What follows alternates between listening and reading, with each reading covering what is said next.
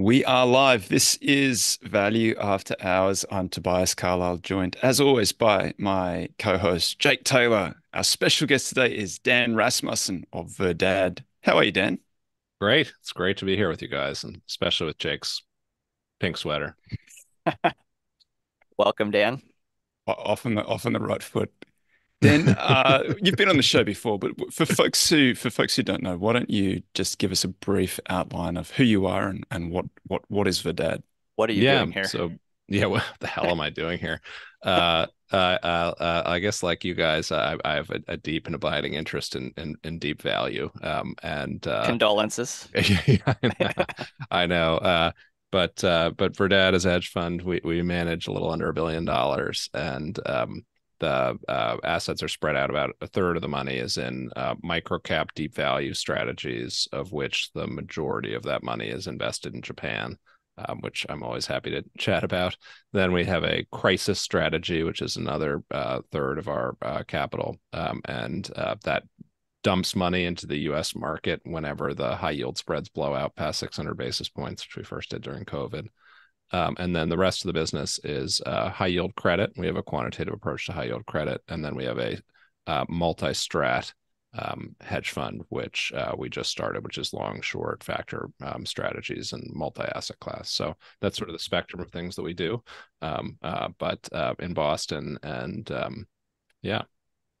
I think I really enjoy all of your guys's. I read it every Monday morning when it comes out. All the research pieces that you guys put out. So I would just start off the show by saying everyone should sign up for that if they want to keep up on so much better than doing reading academic papers. It's just Yeah. read for Dad's stream instead. Thank you, Jake. Yeah, we write every Monday, and we do a mix of, we do a lot of our own research, and share what we're finding, and then we summarize other people's research when it's good and interesting. And yeah, I was just joking with Jake that we've been accused of educating people's biases, that perhaps we're too, the things that we write are too confirmatory of our worldview. But I guess I think that's probably true of most writers. So Well, welcome to the show. That's what we do here. Yeah. We Um, change the show's name to confirmation bias. yeah, yeah. but How why about don't, why don't we growth start after there? hours? Why don't we start there? I think you and I have fairly similar approaches in the sense that it's quantitative, deep value, and a lot of the research is probably US focused in its it began in the US anyway, just because that's the longest and best data set. Yeah. I think that the question that I have had and that many people have had is that value really has sort of seems to have broken down somewhere between, depends on how you're counting it, but 2010, 2015 through to 2020 perhaps. I feel like there was a little bit of a recovery late 2020. I feel like it's probably still ongoing, but certainly last year was weaker for deep value, better for the growthier stuff. How do you see, do you think that's a fair description? And what do you think of the drivers? Why are we where we are?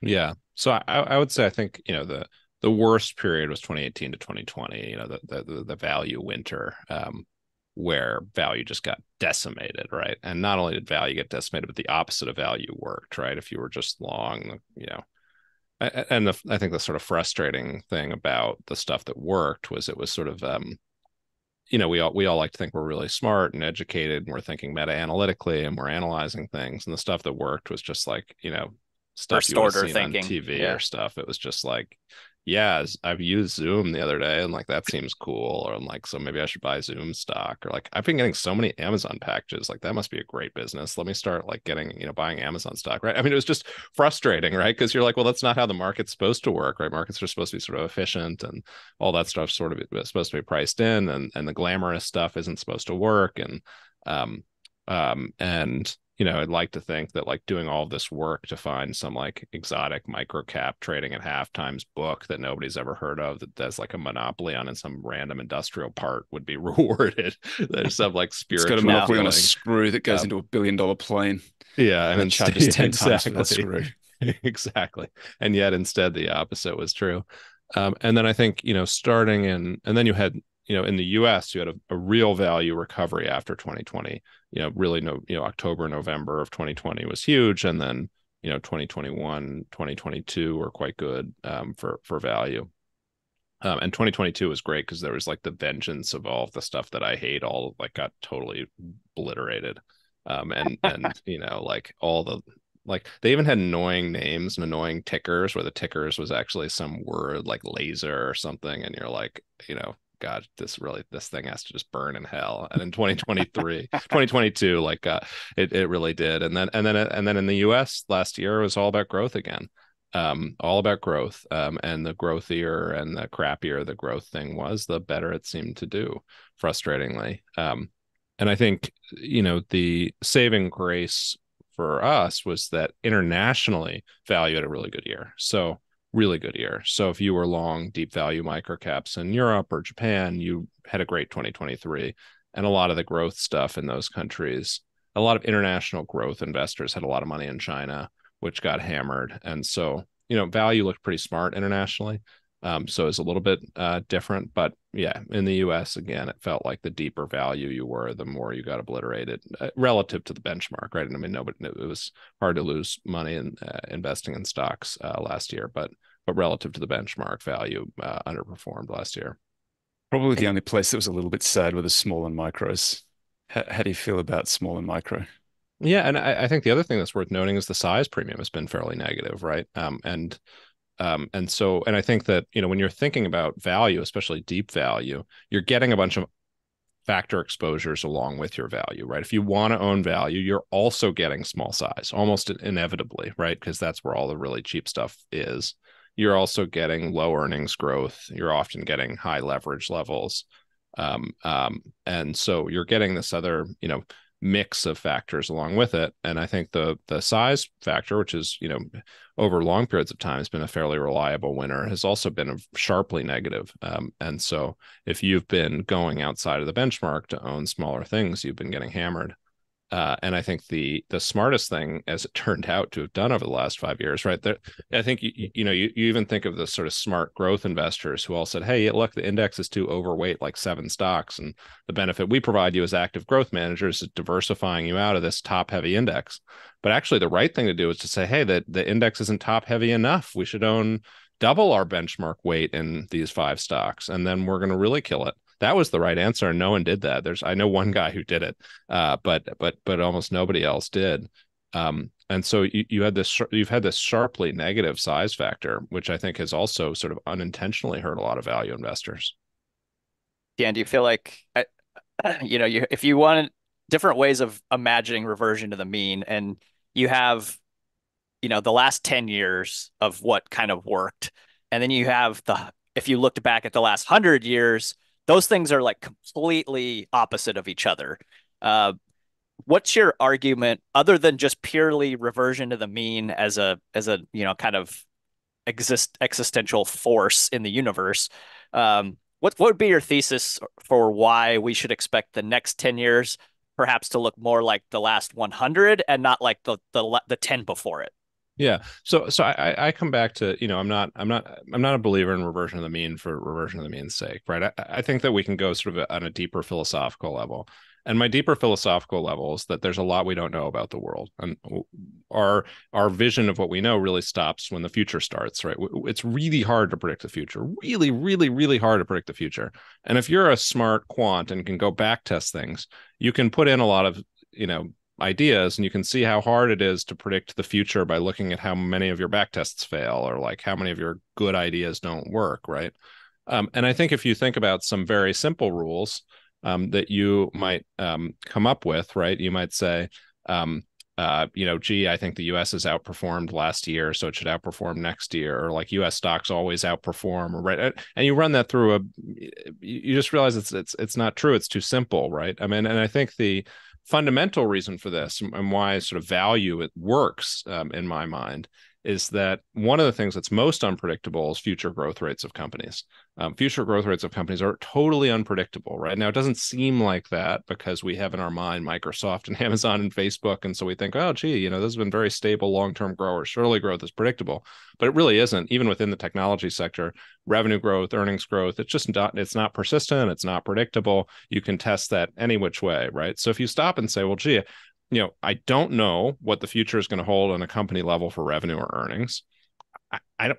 I think it would be crazy for me to say I really know that the U.S. market is going to be the best performing market, or really to pick any region and just say, hey, that in 2024 that region is definitely going to be the best. What's the logic for that, right? And you come up. I mean, and I think the same with sectors, right? So it's just really hard to sort of predict what's going to happen with any sort of fidelity, right? And the world is so unpredictable. And so then I think if you think about what that implication for that is, like if you start with a position of future nihilism and say, okay, let's assume I know nothing about the world. I absolutely know nothing, and nothing is predictable, and everything is totally random. Well, then if you bought a bunch of companies at 5 times earnings and a bunch of companies at 25 times earnings, right? A year from now, in theory, the multiples should adjust for some other random new set of expectations. And so everything should be sort of scrambled. And if everything's scrambled, the cheap stuff's going to be much more likely to be scrambled up, and the expensive stuff's more likely to be scrambled down on the random distribution. And so value is going to work because of this resorting. And I think over time, if you look, and that's how value works, right? You take the universe of value stocks, and a decent chunk of them end up resorting, out of value. And that's where you make your money. And with growth stocks, a big chunk of them resort down out of growth because they the growth doesn't live up to expectations. And so I think that for me, value is a way of betting on unpredictability, of saying, hey, it's a humble way of investing, right? You're sort of saying, hey, gee, I think there's a lot we don't know. I think there's a lot we could be surprised by. I don't think we should feel too confident in our forecasts. And I think to go back to sort of the other side of the trade, where people have been very confident, right? And they've been saying, hey, we really think that large cap US tech is the place to be, and it's really growing a lot, and that's going to really reward equity investors. And the frustrating thing is that they've been right. And so they've felt that the world is very predictable, and that predictability will continue. But even if you look at the predictability of the revenue and earnings growth rates of those companies, right, they're really random. They've been really high, but they've been quite random. They haven't been necessarily predictable. And so I think you come from this place where you say, gee, I don't know what's going to happen. I think the world is unpredictable. Value is the right way to bet. And I think when it comes to thinking about size, I think of size as which is obviously interrelated with value, but I think there are a number of ways to think about that. One is to think that there are a lot more small companies than large companies. There's a lot more randomness associated with it. There's a lot more volatility. And so, gee, if you're taking that risk in smaller stocks, you should be more rewarded to the upside when that random occurrence happens than you would in a much more large, stable stock. And you'd think that the large stable stock would be more efficient or less volatile anyway. So I think there's an argument that taking this value risk within small caps gives you this really asymmetric set of outs, and if you just keep making that bet over and over and over and again, you're going to be right, because you're betting on a fundamental truth about the world, which is that the future is unpredictable. It just is. You can't predict the future, and there are very narrow ways you can, but by and large, it's unpredictable, and value is a way to express that bet. Let me give a shout out to we get people from around the world. We like to give them a little shout out. Petah Tikva, Israel. Dino in Townsville. What's up? Maitland, Florida. Senator Domingo, Winnipeg, Manitoba, Canada. Pittsburgh, Norberg, Sweden. Wollongabba, really? Gabba, good for you. Pretty cold right now. Podgorica, that's a tough one. Norwich, Prince George, Toronto, Miami, Florida, Chemnitz, Germany, Valparaiso, Hawaii, or Kuressaare, Estonia, Hamburg, Germany, Vacaville, Canada, Cowtown, Ann Arbor, Colorado, Milton Keynes, I think I always get that wrong, Nashville, Tennessee, Chippewa Falls, Toronto, Brisbane. What's up? So a couple of good questions in here, Dan, and then I also have some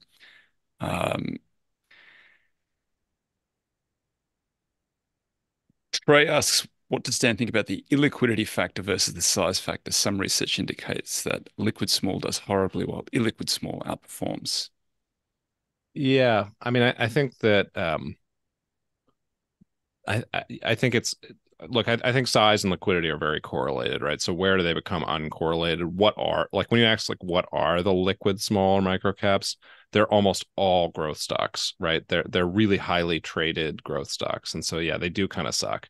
but do they suck because they're small and illiquid, or they suck for another reason, right? And I think that my view is that size and illiquidity should, in theory, be competitive advantages for investors that can do it, because large funds can't trade into these things and analysts aren't going to cover them. So you're going into a much less efficient part of the market, and where very small changes can drive really big changes in outcomes. So if you think about where there's the most asymmetry, it should, in theory, be in the most small and illiquid things. Yeah, I like that answer. I think that we're often measuring symptoms rather than causes, and I think size itself is probably just a symptom of value, but that's a little bit beside the point. Here's a good question. I think this is right in your zone. Ballywick. Bailiwick, that was a good word. Yeah. Why would the size factor work in an environment where companies are staying private for longer than in the past and private equity buys out many of the best small micro companies? Yeah. So look, I think there has been a change in the quality of the small cap index, and we've written about this. I'd say more of the problem is actually the introduction of a lot of crap in small companies recently. There's been a lot more biotech IPOs and small tech growth IPOs, which have been really bad. And I think there's some truth to some of the best small caps do end up getting acquired, right? But there's still a really big selection opportunity, right? So, there's still, I don't know, 2,000 stocks in the Russell 2000 and 500 stocks in the S&P 500, right? So, there are 4 times as many, right? I mean, in theory, that should be, whatever it is that you're looking for, you should be able to find some version of it. And it's more likely that you're going to find some version of it in the small cap universe than large cap universe if you're being selective. So I think that might be a good argument for saying, hey, gee, the quality of the Russell 2000 as a whole is worse. But is it necessarily an argument for stock selection within the small cap universe? I don't think so. I think another thing that's worth noting is that private equity backed companies in particular are really low quality, as we would think of measuring quality. They tend to have really low profit margins. They tend to have a huge amount of debt. They tend to be smaller than the average small cap by a lot. And so you're looking at company, they do tend to grow a little bit faster. Now, some of that's inorganic, some of that's organic, but you're looking at low margin, highly levered micro caps, and recently in the past few years, private equity is really focused on 2 sectors, tech and healthcare. So outside of that, the world's your oyster, and there's some sectors, right, like take biotech or energy, where there are many more interesting public things than there are private things. Now, if you want to buy a microcap software company, yeah, there are no good microcap software companies that trade, in the US, really, right? Or very, very few, right? Those are all owned by private equity and maybe healthcare technology, right? But those are the real growth those are the real sexy areas, the glamour stocks, right? That are being taken private and owned there. And would you really want to own those? I mean, I guess a lot of people are saying they should, that you want to put 40% of your money in them, but I take the other end of that trade. So I think it's a mixed bag. I mean, I think there's certainly truth to the degradation in quality within small cap indices, but I think that's more an indictment of owning the whole index rather than an indictment of stock selection, just given how many stocks there are.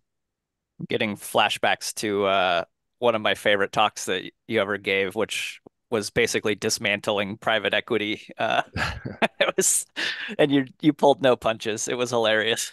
Yeah, well, they finally had a bad year. I mean, 2023 was a bad year for private equity. It's one of the first times in recent years where you've seen them take it on the chin a little bit.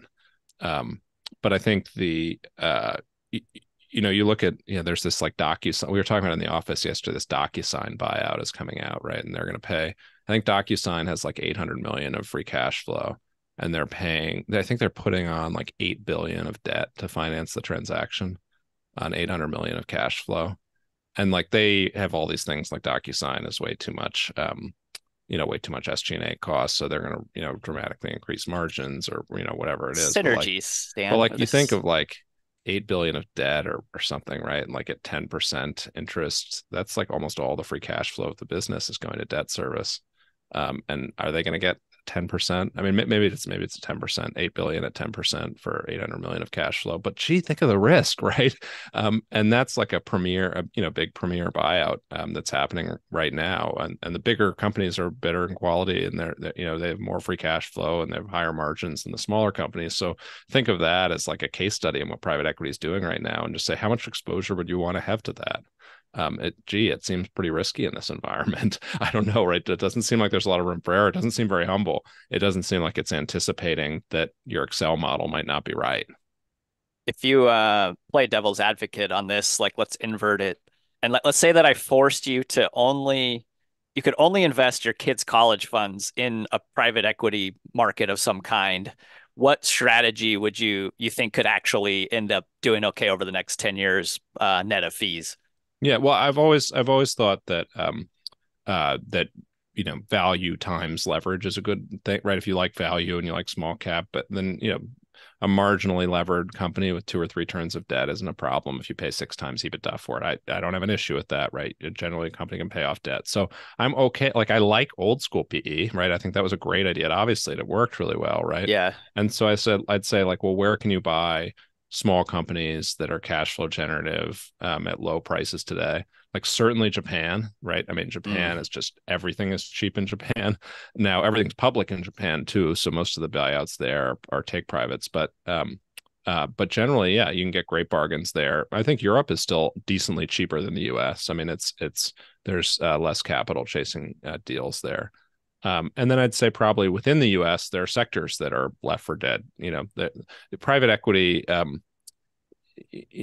an asset class, you see the LP community react as a herd to certain things, right? And so there are a bunch of take privates that went bust in like '08, right? So then a lot of LPs said, please don't do take privates. And so you saw sort of a move away from take privates that lasted a few years. And then every private equity firm and their mother got really into energy in 2012 and 2013, and then got totally burned in 14 and 15. And then all the LPs said, never do energy again, And so I bet I would suspect there's a lot of interesting energy private equity deals out there. So I think it's just a matter of, where the value opportunities are. And I think it's, these days it's anywhere ex US tech and US growth where multiples are really crazy. But, the minute you get out of that, there's a huge drop off to everything else. Do you feel like that cyclicality though kind of almost makes it not a good candidate for PE because inherently you're going to want to lever it up, which means you need consistent cash flows to sort of make the math work without crashing the whole thing? Yeah, I think you have to lever it reasonably, and I think honestly you just have to get lucky on the sector time. You're not going the to get time. rich levering reasonably. Yeah, You yeah, gotta, but I think you got to get the timing right, right? So if you like look pre 2010, energy was like by far one of the best performing buyout sectors for PE, because they basically buy stuff when oil was at 20, and then oil will go up to 80, and they'd offload it. And gee, if your revenue went up 4x and you were levered 80%, yeah, you you look made pretty an smart. absolute killing. And there were a lot of chemicals deals that followed sort of a similar trajectory. So I think those volatile areas can work really, really well if you get the timing right. And now, how do you get the time? Maybe if let's say not if you get the timing right, if you get lucky on the timing. And so having some exposure to those things, can more than make up for a lot of losses. But gee, you can, I think as a lot of people, a lot of value investors, myself included, right? Like, you looked at energy in 2016 and said it's cheap. And then you looked at it in 2017 and said it was cheap. And then you looked at it in 2018 and said it was cheap. And like, how many years do you have to keep doing something that's getting absolutely smoked and like carried out, in a coffin? And then like by 2020, everyone's like, look at all the cheap energy companies. And you're like, I cannot look at another cheap energy company. Yeah. Right? Like it never works. Energy is a terrible sector. And then like all of the energy stocks go up like 5x, right? And maybe you didn't have as much exposure to it because you've gotten so absolutely shellacked on it for the past 5 years. And that's just how markets work, It's like, it makes them so challenging, especially as a value investor. Yeah, you're the cat that's not going to be sitting on that cold stove either after. There was a time in the long value winter when one of the arguments that I heard that I found pretty compelling, and I'm just interested how you think about this, but one of the arguments was there are so many people who know that value works as a factor. There's so much money in value as a factor. All of the value stocks are bid up beyond where you should be able to generate any sort of absolute return out of them. And so the true contrarian is now hunting in the most expensive quintile, decile, whatever, and they're taking from that, the better companies out of that most expensive quintile. And there's a gentleman by the name of Partha Mahanran. I think he's a professor of finance, possibly in Toronto, I think. And he has I think he calls it the growth factor, where he would take, it's essentially the same as Piotrowski's F score. I think he called it the G score. It was the F score where you take, rather than taking the cheapest and finding the best and the worst and finding the ones that can survive, you take the most expensive. And long short, traditionally, it had generated most of its returns probably as you'd expect from the worst of the most expensive. But there was this period of time through 2019 and 2020 where, and Cliff Asness wrote about this, the fact that things were trading inverse to their fundamentals, which had been a thing that he'd observed in 1999 and 2000 as well. So they're trading inverse to their fundamentals. But Partha's saying, take the most expensive, the best of the most expensive had these two phenomenal years through that period of time. And I thought at the time, I remember thinking, this is a very compelling argument. And here it is. Yeah. It does seem to be working. Yeah. I don't think it's gone as well since, but what do you think? I mean, I think there are other things that work. I mean, it's a matter of your time frame, right? I mean, I think if you look and say, hey, I have a new quant strategy where I only look at 2018 to 2023, and that's where I, derive all the lessons, right? Like, what would you come up with, right? Like, I have no idea what to say. Right? Single day expiry options. Right. So yeah, shorting Paul. I don't know, like you come up with some random ideas, right? And then you'd say, well, how robust is that, right? Is that going to work next year? Is that going to work out of sample, right? If something that's like, it's like energy, okay, if it didn't work 2015, 16, 17, 18, 19, 20, then I'm certain it's not going to work in 2021. And then all of a sudden it does, because the world's surprising and it never does what it's supposed to do. And I think that as people that are trying to make good investment decisions, there's this constant tension between what worked recently and what the sort of long-term lessons are. And then the people that are, following the long-term lessons are always wondering, has something changed? Am I wrong this time? Or should I just continue on with what I, generally know works or should work, right? And I think, within that context, right, the factor that I think both has worked recently and worked over the long term is the quality factor, right? That's why everyone and their mother from the quant world is launching a quality fund or a quality ETF. I think GMO just announced it, right? Like, I mean, because it's smart, it's reasonable, it's worked in the long term, it's worked recently, and now it's probably going to stop working randomly right about now because of that. But I think that as value investors, that's the tension that we've been living with, and I think, thank God, we had a great value years and 2021 and 2022, and for international value investors in 23. But absent that, you start to come to doubt some of these things. And so I think for me, it's how is it that you find the things that you believe in?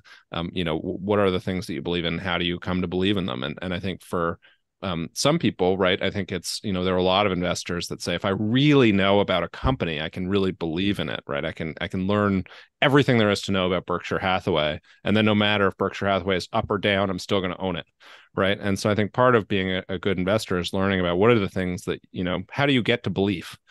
Because ultimately, to win, you got to stick with something for a very long period of time, right?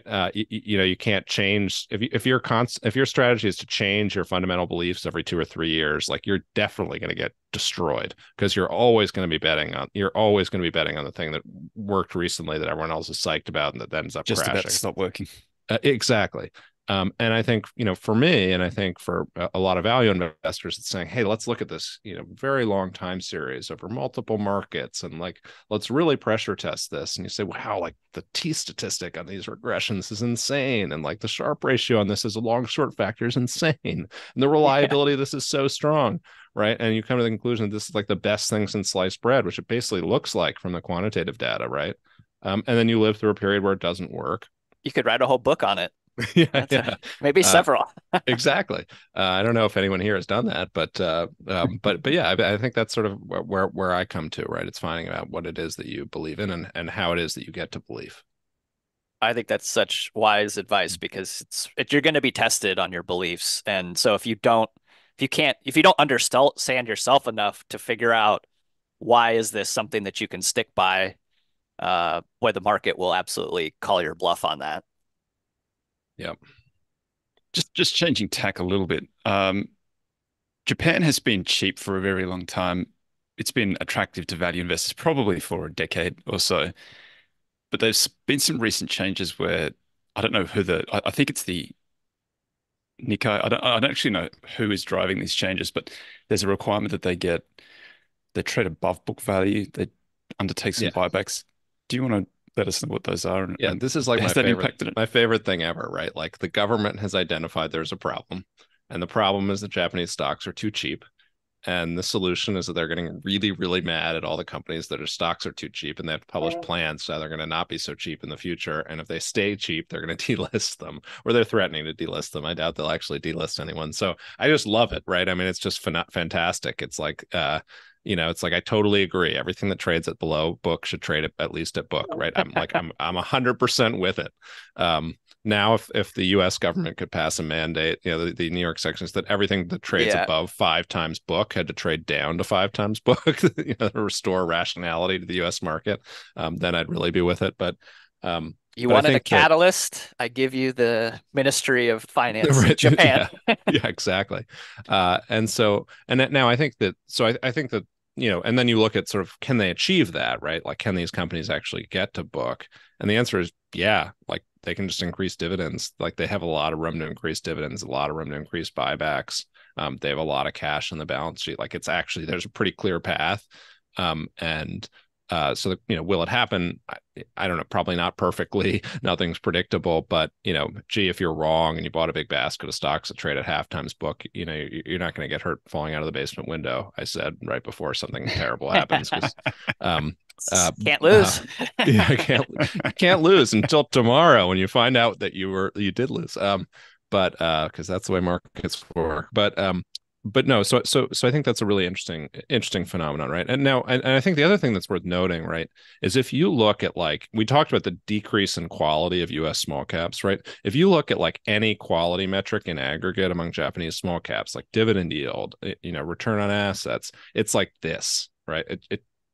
And it's like the last 3 years or so, right? Like everything is going in an upward trajectory. Margins are rebounding, return on assets is increasing, dividend yields are rising. Like everything is going in the right direction right now in Japan, for a whole variety of reasons. So I think that Because the yes, baseline was so bad. the baseline was so bad. Yeah, exactly. And so there's a lot of room to run. So I think there's a great reason to be excited about Japan and to feel more comfortable there, and it's a great place for microcap investors because half the market, if not more, is microcap, and it's very liquid, and so there's a lot to like about it from my perspective. I mean, a company could get to 1 times price to book tomorrow if they wanted by you could borrow money and then do a dividend of that exact amount and you move your book value down to exactly where your market cap is. Yeah, I mean, and given that debt is free and there's basically no bankruptcy in Japan, there's pretty much a path for every company to do that. My impression was that it was having some positive effect that companies were doing these things, doing the buybacks, and I thought that there was some take privates too, where basically they were, back, it was like the 80s again, and the US 80s in Japan in 2023, 2024, where there are guys who are buying out all of the external shareholders with the cash on the balance sheet of the company, which is like that's my yeah, wet dream corporate of raiders. find something Yeah, like that to do. yeah, there's a lot of that going on. So it's an exciting place to be, and finally, finally, after years of Japan being a boring backwater, maybe finally it'll start. Well, I mean, it has been working the last 2 years, and I think there's reason to think it's going to keep working. I've read that some Chinese investors are actually getting money out of China to buy Japanese stocks, which is kind of an interesting Right. flow. Yeah, and I think of where is your money safe internationally? And my joke when we have a colleague who's a Marine, and I joke if there's a U.S. Marine base in the country, you're probably going to get your money back, right? Like, and Yeah, Japan's got a nice big Marine base, right? I yeah, mean, like we can feel pretty safe in most European countries. You're going to get your money back, right? Japan, you can feel pretty good. China, I don't know, yeah. How do you right? feel I about don't know. China? I mean, definitely, certainly a lot cheaper than it was 2 years ago or 3 years ago. I mean, I think it's 50% off Yeah. from then. Yeah, so we did this big, emerging market crisis investing research, and we found that, when a country's equity market has dropped 50%, it tends to be a pretty good investment most of the time. Now, we then bifurcated that further and said, gee, there are what we call idiosyncratic crises and there are global crises, right? An idiosyncratic crisis is it's just that country, like everyone else is doing fine, and just that country is blowing up for some reason. And the results are materially worse in those Mm. situations. Now they're still good, like the base rates are still good, but a lot riskier. Whereas the global crises, it's a lot safer, right? You want a global crash, everything's getting cheaper because everybody's panicking rather than there's a coup. You got it, right? Or they just voted in a new constitution that confiscates property or something, Yeah, right? Like yeah. not a good outcome for you. And so I think, I would say with China, like now the market has dropped 50%. It's pretty clearly interesting, right? Now, I think the fact that it's the only country that's down 50% right now, or, one of two or three, makes me nervous, because it's self-inflicted, and it's self-inflicted. But, the people that inflicted this could inflict More. more. There's no reason to think that's going to stop.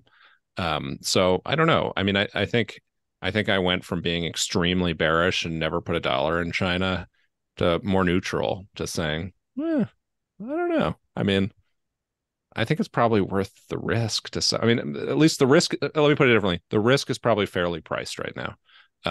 That doesn't mean it's a perfect investment or a total slam dunk, but it's no longer, you're no longer looking at a market where you say, hey, nobody's taking into account the risk that this, X, Yeah. Y, or Z could happen. It's like, no, I think people are, right? It's Yeah. probably fair. Um, And maybe they've overreacted even a little bit relative to the existential risk that truly exists. right. And I think probably, on like a dollar, on a U.S. dollar basis, is our Chinese company revenue is going to grow more than U.S. company revenues? Probably. There's probably more growth there, I'd imagine. JT, you got veggies for the people? And then I want to come The back to a little bit more the People's crisis Republic of investing. I do. Value after hours. And I've saved this, been saving this segment just because I knew Dan was coming on, and it's a little bit more academic. So, um, but this is it originally came from me sitting there one day, basically staring at my navel and wondering, like, do simpler businesses with shorter 10Ks actually produce better investment results as a base rate as opposed to, Huh. 800 page proxy, that you have to dig through. And I did some searching with the help of my friend Peter, and we discovered that, interestingly enough, 10K file size per se has no return predicting power. However, the change in 10K file size significantly and negatively predicts Huh. future stock returns. So if the 10K size bumps up a bunch, there's more earnings surprises and more cash flow surprises to the downside that happen. And this comes from a May of 2022 International Review of Finance paper called The Information Content of 10K File Size Change. And it's by two, I believe, Chinese researchers, and I'll attempt their names, and I'm going to butcher it, but it's Quan Gan and Bihu Kui. Again, I apologize. Um, what they found was that the median length of the annual 10K report that provides the comprehensive disclosures, including the audit financial statements, is more than doubled over the past 10 years. So that's kind of interesting. Already our 10Ks are twice as long as they were 10 years ago. I don't know what to make of that exactly. Any ideas if that's good or bad for your Boilerplate. civilization? Yeah, more shit to dig through. It's anytime there's a new disclosure, it's not like COVID. So now there's a disclosure for COVID and every single thing. It's not like any other disclosure had to be taken out. It Yeah, just keeps on accumulating over time. yeah, these like legal barnacles in the Yeah, 10K. exactly right. Um, so the authors, what they wanted to empirically investigate, does this disclosure length benefit shareholders? And they sorted the U.S. stocks into quintile portfolios yearly from 1994 to 2014, according to their most recent 10K file size changes. Then calculated a time series average of equally weighted quintile portfolio returns over the next 12 months. So that's the methodology. Um, and it turns out that it's broadly consistent with the managerial disclosure obfuscation explanation. which is basically, that dreaded Friday evening dump, where where they'll just crap out, some big material changes and try to hide it in the news flow.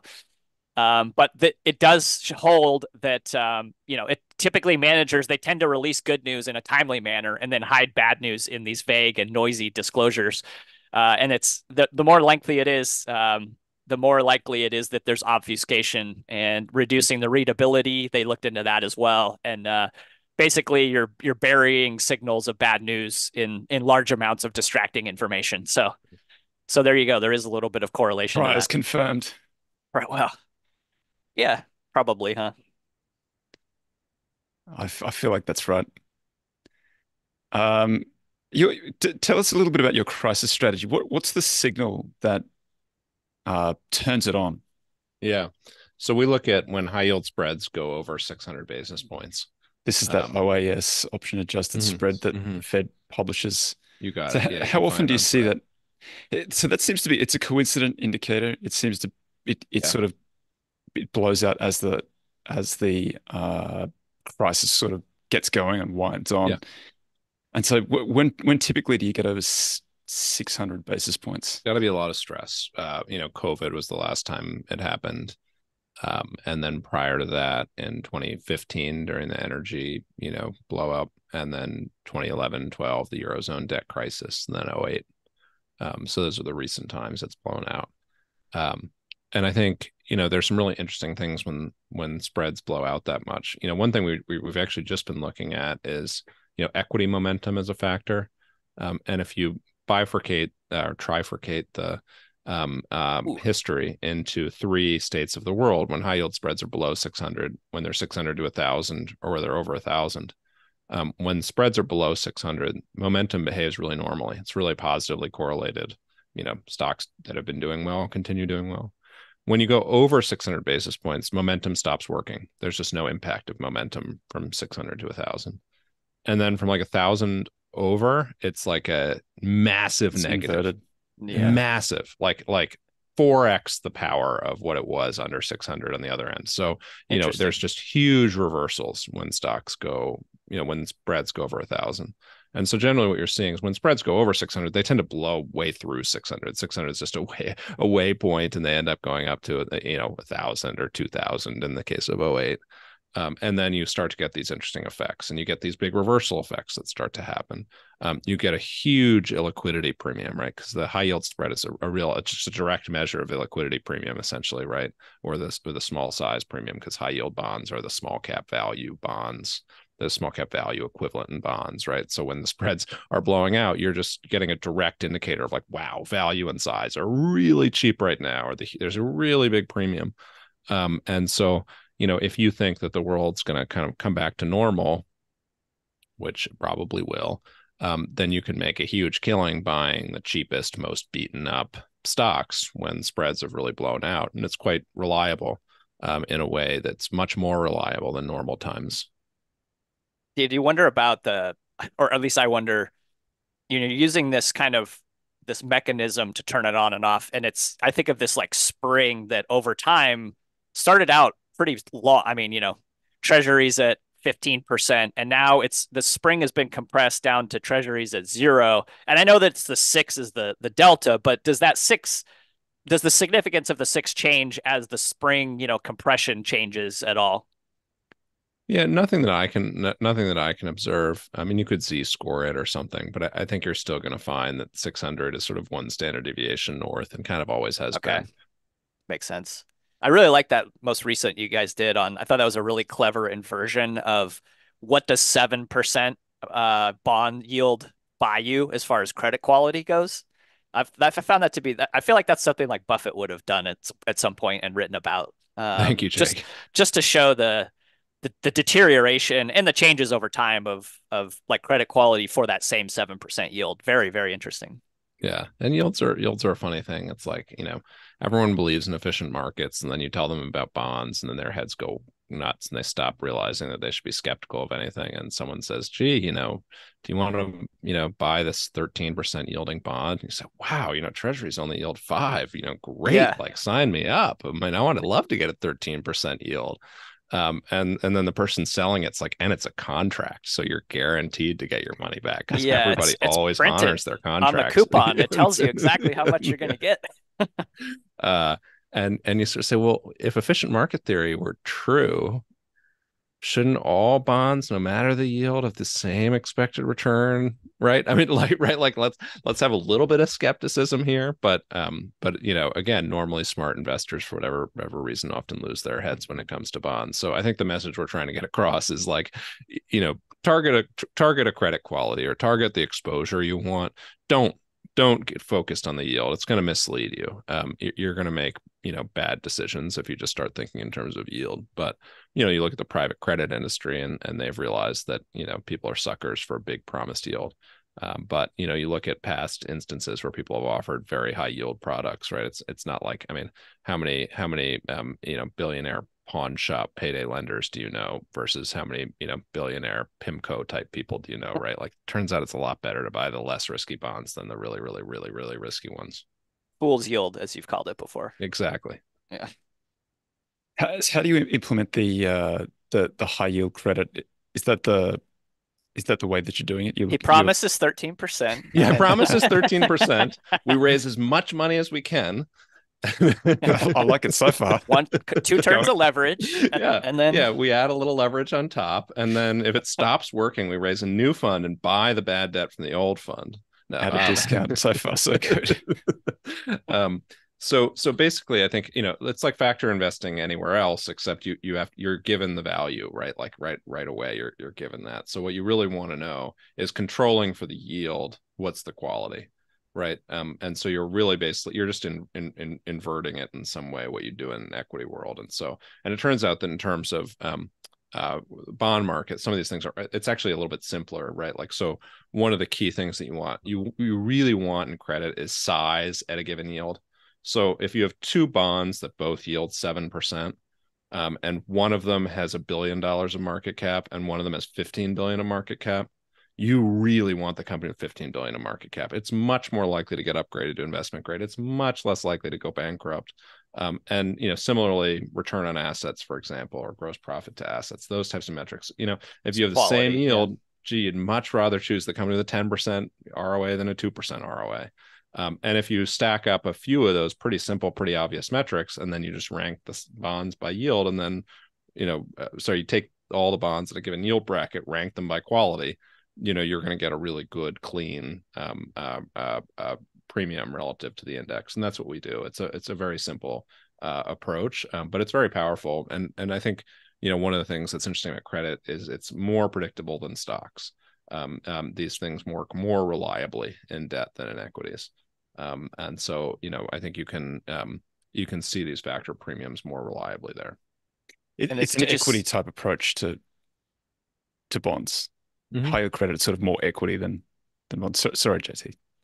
I was just going to say is that and there's like a kind of a sweet spot at like double B. Is that, exactly. So there's a level at which yield, so increasing yield improves your total return up until the low end of double B, and then increased yield actually decreases your total return, which we call fool's yield. Like it's this triangle where like a 15% yielding bond actually returns worse than a 6% yielding bond on average, right? So you find that sort of fulcrum point where your yield, you're maximizing total return, not maximizing yield. And then at that yield point, you sort by quality. That's essentially our strategy. But what's this fool's yield concept is really fascinating, right? It turns out that like no one really knows how to price an 18%. Like if it's an 18% yield, what's the bankruptcy risk? Is it 33% or 28%? Strong, it's just quite strong. It's just like it's probably going to go bankrupt, and probably there are too many idiots that thought an 18% yield sounds really good. I'm going to go buy that, right? And so it ends up being that stuff ends up kind of ending up with shitty outcomes. Whereas the much higher quality stuff is just more consistent, does better over time. This might be a state secret, but how does Dan get the data for all of his bonds? You can get a lot of data from Capital IQ, has like the last 10 years of bonds pretty well. And then anything other than that, Bloomberg is the only really reliable. You kind of have to trade bonds. You really need Bloomberg. Do you want to tell us a little bit about the multi-strat fund is that's launched or that's just launching? Yeah. Yeah, we launched it about 2 years ago. So we've changed it. We tried some things that didn't work, and then we've really been improving the model. But what we've sort of come to is that, I think a lot of investors are very focused on expected return, right? You want to maximize your expected return, but expected return is also really hard to predict, as we've talked about, right? It's really hard to know if you like take every stock and try to rank them by expected return, which is sort of what all equity investors are trying to do. It's really, really hard. And if you look at like the R squared on factors, right, how well factors predict the expected return for stocks, you're getting in the 5 to 10% R squared range, right? Like it's a real edge, but it's a It's lot not of much noise. though. Yeah. It's a lot of noise. It's not much. It's really hard to predict. And what we've learned is that actually what's much easier to predict is correlations and volatility. So if you just take a weighted average correlation matrix, right, you say, hey, like let's give it a half-life of like a month or 3 months, and look at the correlations between stocks and bonds and oil and value and size and whatever, that correlation matrix is pretty stable. I mean, it changes over time, but you can predict next month's correlations pretty well with that sort of weighted half-life type history of recent correlation matrices, such that the R squared on that might be, it's hard to think of what an R squared means for a correlation matrix, but if you think of some equivalent, you're probably getting into like 70 or 80% R squared. Like you can really predict correlations pretty darn well by relying on trend correlations. And then volatility is also really predictable, right? So last month's volatility, you take in the VIX and you take in recent, like last month's volatility, you can get a 40 or 50% R squared predicting next month's equity volatility. And if you try to predict bond volatility and oil volatility and whatever, you're going to get pretty good at that too, right? It's just pretty auto-correlated. It's pretty, it moves a lot, but it's auto-correlated. So if you say, well, gee, let's imagine I can't say I have no view on expected returns. Like I think stocks return what they long-term averages. I think bonds return long-term average. I think oil returns long-term average. Right? Everything just has a long-term average return. So I think the market follows a random walk. Right? I have no view of anything. But I think that volatility and correlations move around a lot.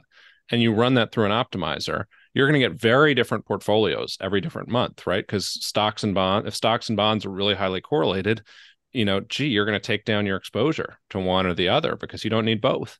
And if stock volatility goes up a lot, right, and you have the same expected return forecast, then your forecast of Sharp dramatically went down. So you're going to say, well, gee, I want to take down my equity allocation, not because I have any negative view on equities, right? I have the same expected return view, but for that volatility, they're just less of a good buy right now, right? I'm just getting less Sharp for the same products. So I'm going to reduce my weight and maybe I'll take it up in something that's less volatile than normal.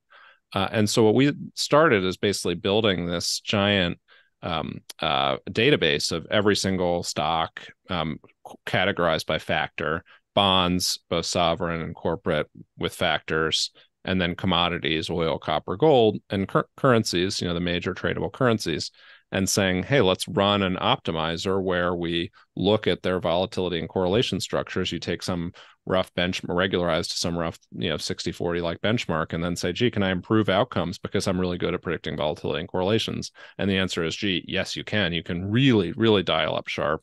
And you'll take bets that, you might be really, for example, right now we're quite short the Mexican peso. We have no view on the Mexican peso, right? We in fact, our model is told that the Mexican peso is a 0% expected return, always, right? Like we never have a view. It just happens that right now the Mexican peso is really negatively correlated with a lot of bets that we want to take, right? So we like value, and it turns out that the Mexican peso, when value does well, the Mexican peso does badly or something, right? So it ends up loading up in the Mexican peso to diversify our value long, right? And you're like, I never would have thought of that. Like that's totally nuts to me. Makes but complete like, sense. It's what I've been missing. Yeah, it's what we've all been yeah. missing, clearly. But when you think of why it did that, it actually makes a lot of sense, right? And it actually works decently well. So what we've been trying to build is, and then we've said, okay, well, gee, now what if we could actually have some edge in expected return, right? Is there some way where we can make better expected return forecasts? And we looked at, everything we could try to predict. Can we time value? Can we time size? Can we time treasuries? Can we time high yield? And for 90% of things, we found that we couldn't. There's no ability, nothing we came up with. We threw the kitchen sink at it and nothing worked at a sample. It's just all a failure, right? Like we have no ability to predict whether Japan's going to do better than the US next month. We have no ability to predict the US equity intercept. But for some things, they are predictable or more predictable. So momentum, right? I just described to you how equity momentum works really well under 600 basis points, not well between 600,000 as reversals over 1,000. You plug that in, you're actually a big improvement in your ability to forecast momentum returns. And then you can apply a sort of similar logic. One of the logic we talked about with high yield spreads is size. When high yield spreads go, when they're going widening, blowing out, size does worse. And when they're coming in, size does better. And when spreads are really wide, size does better. When they're really tight, size does worse. So, and then you can actually get like a 10% R squared in predicting the size premium. For example. And then, oil is another example where oil is really driven by high yield spreads. When high yield spreads blow out, oil sells off. When high yield spreads come in, oil does well. When high yield spreads are just bumping around, oil just goes randomly oscillates in a dramatically unpredictable way. But you start to layer on all of these things and you accumulate all of them into rules and you write software to trade them. That's what we're trying to build, is to try to build all these insights into a basically software that can trade all of these ideas and understand the volatility and correlation matrix across 39 correlation pairs. And that's the essence of what we're trying to do, which I'm pretty excited about. It's been a huge research effort, both building out the infrastructure to do it, doing all the research and then learning how to actually trade it and how to make it work. Did you say that the higher oil prices correlate with high yield spreads, or is it the other? Is it positive or negative correlation? It's the change in spreads predict changes in the price of oil. So when spreads are widening out, oil sells off, and when they're tightening. Interesting. I would have probably thought the opposite of that, actually. Like I've heard, the idea that oil is perhaps its own kind of Fed funds rate. Like so when it spikes, that's kind of like often kills the economy when oil's price spikes. Yes, so we're saying the same thing. So right when high yield spreads blow out, the economy is doing badly, or starting. It's predicting the economy is doing worse. Growth is slowing, and that's when oil starts to sell off and do really badly. I think we're saying the same thing. Well, I was actually a spike in oil prices precedes. You're saying it's causal. Yeah, like it precedes an economic hiccup. Yeah, I haven't seen. I wouldn't. I've tried that and I didn't see the Couldn't get it to work, strong relationship, but the opposite, that oil as a contemporaneous thing, when the economy starts to slow or do badly, that oil sells off, which makes a total sense that it would. And that actually makes it a really good hedge against equities, right? Because it's one of the things that, you can short oil when high yield spreads start blowing out, and it's really a beautiful hedge. Do you have any worries about, with all these correlations, kind of a, call it Taleb's turkey kind of problem where, it seems like these things are all working and then you have like a huge reversal that kind of like, give back 10 years worth of it working? Yeah. I don't know. I mean, I think that from what we've seen, correlations are pretty stable. Not they change, but they're autocorrelated. They're pretty autocorrelated, right? And relying on last month's correlations to predict next month's correlations seems pretty reasonable. So then the question is like, are there big jumps where correlations just dramatically change? And one way to test that is to like use the VIX to predict a correlation matrix or something, or predict. And I think what you find is that you don't really need to do that because the markets, like even during COVID, the correlations are changing. But you can adjust with the, just even adjusting on a weekly basis, you're going to be fine. If you're reacting to those variables in other ways. Right.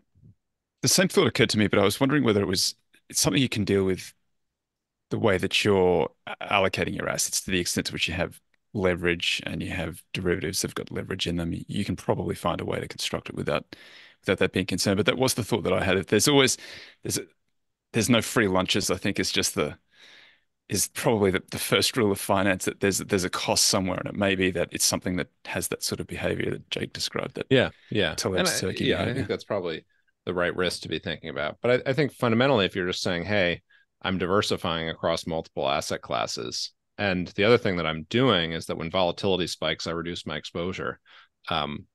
because I think the Sharpe ratio has changed. I'm very humble about my expected return forecasts. Most of those discontinuities should be accompanied by spikes in vol. And so if you have a model that really dramatically de-risks every time vol spikes, probably, I think there's less risk of getting totally destroyed, especially if your bets are diversified across multiple asset classes. But we'll see. We'll see. We'll find out. Find out together. And on that note, Dan, we've just come up on time. So if folks want to follow along with what you're doing or get in contact with you, what's the best way of doing that? My Twitter at Verdad Cap, and you can sign up through my Twitter bio to our weekly research. I would encourage that. It's Dan Rasmussen, Verdad Capital. Thanks very much for your time today. Thanks to everybody else too. JT, we'll be back next week. Same bat time, same bat channel. See you, folks.